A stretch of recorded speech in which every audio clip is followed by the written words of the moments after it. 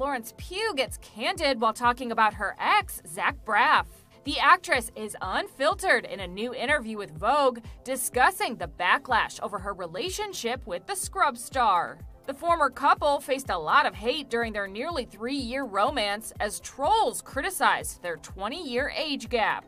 Florence tells Vogue, "We weren't in anyone's faces, it was just that people didn't like it."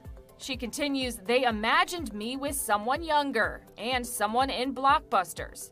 I think young relationships in Hollywood are so easily twisted because they add to the gossip sites. It's exciting to watch. And I think I was in a relationship that didn't do any of that." The Don't Worry Darling star confirmed the split to Harper's Bazaar back in September of 2022, stating, "We've been trying to do this separation without the world knowing because it's been a relationship that everybody has an opinion on." Though the pair has seemingly remained on good terms, collaborating on the upcoming film A Good Person.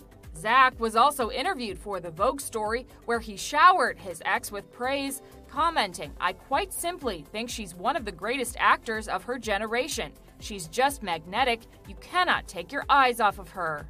The Garden State actor also posted in honor of Florence's birthday earlier this month, calling her a legend.